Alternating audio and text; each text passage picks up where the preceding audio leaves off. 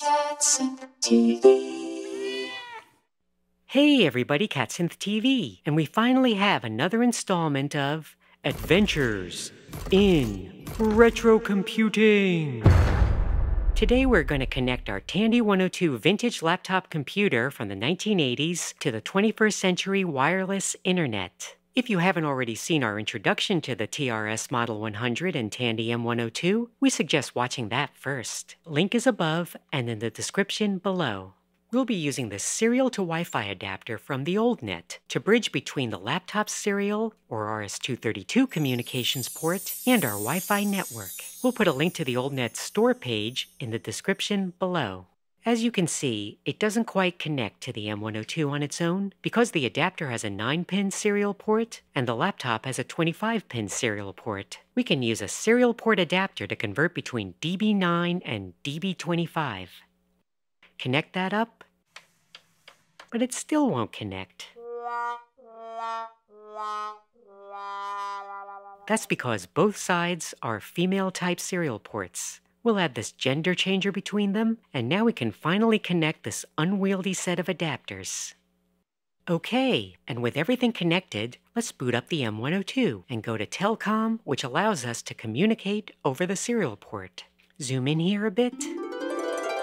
Right now, Telcom is set to talk to the built-in modem rather than the serial port. We can change this by issuing the following stack command. The 3 means we are running at 300 baud rate. The Wi-Fi adapter can technically run as high as 9600 or even 19200, but we're going to stick with 300 for this demo, as we know that works reliably with this laptop. We can press F4 to enter the terminal mode. Type AT ? To bring up information about the Wi-Fi adapter, as well as various commands it supports. In addition to the standard dialing, it can support things like HTTP requests and even Gopher. Anyone out there remember Gopher? More commands? There's even an experimental feature to host a little file system on the adapter, but we're not going to demo that in this video. First thing we do is set the SSID to our Wi-Fi network. Probably would work better if I spelled it right. Okay, now the password, no peeking. Now we can type ATC0 to shut off the Wi-Fi, and then ATC1 to turn it back on with the new settings. All right, and we are connected. Now once the device is on the Wi-Fi network, you can use its web interface to do further configuration instead of terminal commands. We can change things like baud rate, set it higher like 2400 or even 9600 if you want to get wild. But again, we're going to stick to 300 for now. There's access to the built-in file system and some entries for speed dials. A bunch of them came with the adapter. We added a couple more of our own that we're going to visit today. Okay, we're now going to use the ATDT command to connect to the old net's web proxy service. ATDT traditionally uses phone numbers, but here it's connecting to an internet address using the telnet protocol. Okay, and we're in. Let's go to the Catsynth blog. Okay, we see some links for topic shortcuts that usually appear at the top of the page, some of our blog categories. Now our blog isn't really optimized for text-based web access, but it's something to think about adding. Let's find another website that's already optimized for text. For example, text.npr.org is a text-based version of NPR's main website. Okay, now we're going to get some news headlines. Well now, this is all quite depressing.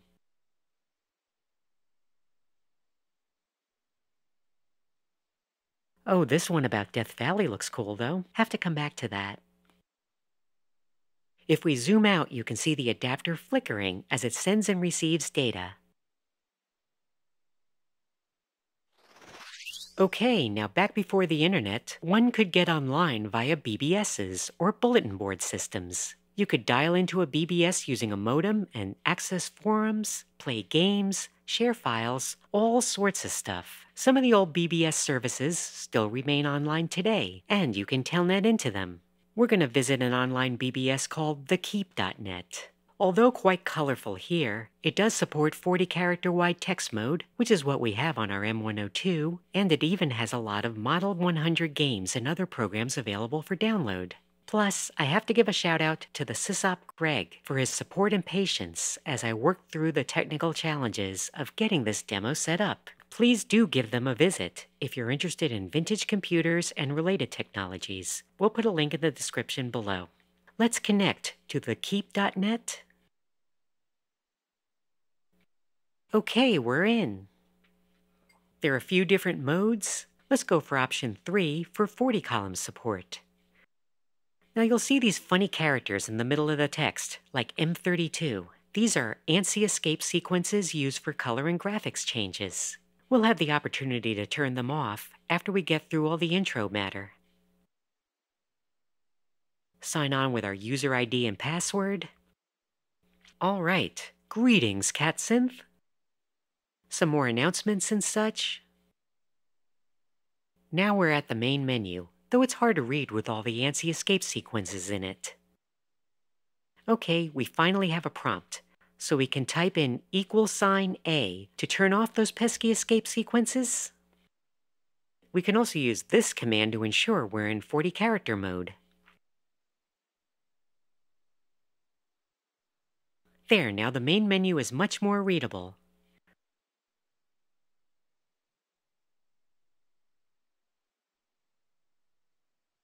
Let's select option 2 to visit the forums.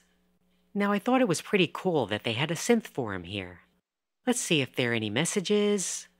Looks like there is one, and it's from me.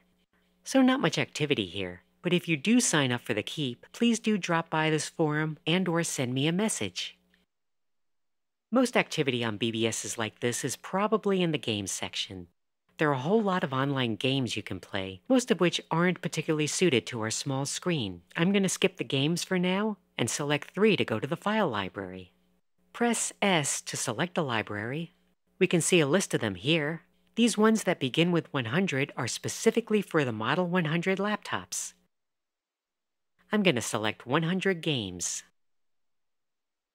Press F to look at the files, F again to get an alphabetical listing. Ooh, that adventure game looks cool, but I'm going to actually select a different file. I know there is a Pong variant here, so we use W to select it by name.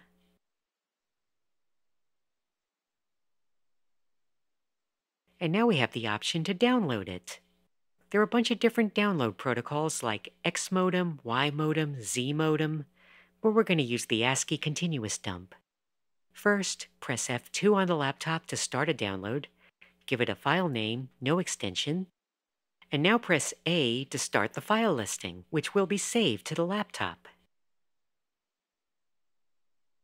You can see the source code in the basic programming language scrolling by. Zoom out to see our Wi-Fi adapter at work.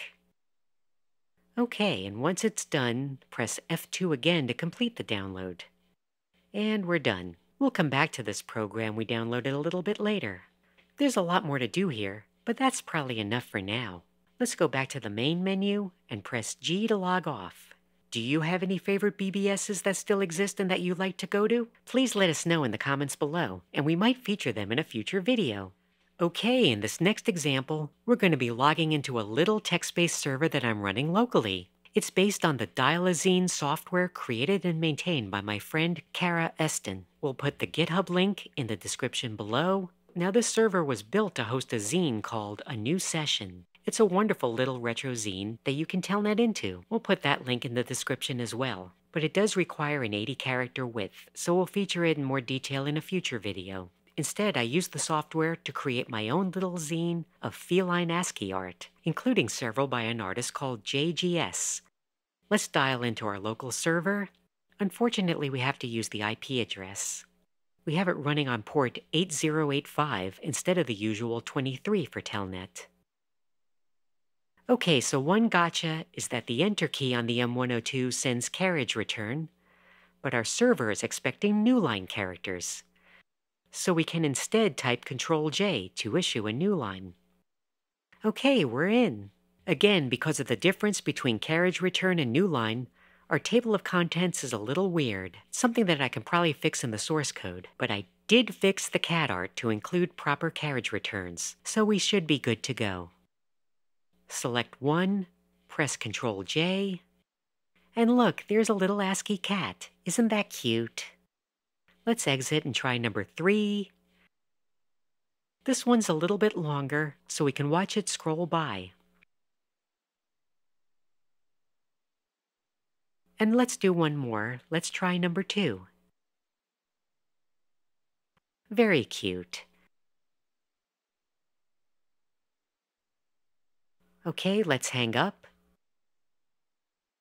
Okay, let's go back and check out that Pong program that we downloaded earlier. Since it was saved with a DO extension, we can select it on the main laptop menu and go directly to the text editor. You'll see that there's a bit of schmutz at the top here from our download process. Let's remove that. Okay, scroll through the listing. We see the basic line numbers and statements, and a bit more schmutz at the bottom that we have to remove. Save the file. Okay, exit text and go to Basic. Load our pong.do file. List the program. It's amazing what you can do in only 70 lines of code. There are a few subroutines here. Okay, let's run it. Player 1 ready? I suppose so. And let the game begin. We can use these keys on the top row to move the paddle right and left.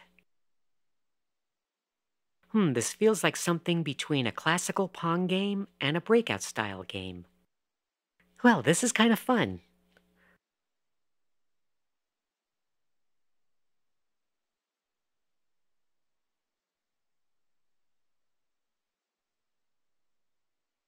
Whoops. Okay, enough of that for now. If you have any thoughts or questions about anything we showed you today, please let us know in the comments below. To find out more about the OldNet and their Serial-Wi-Fi adapter, please visit their website and check out the description below this video. Thanks for watching, and please subscribe to CatSynth TV.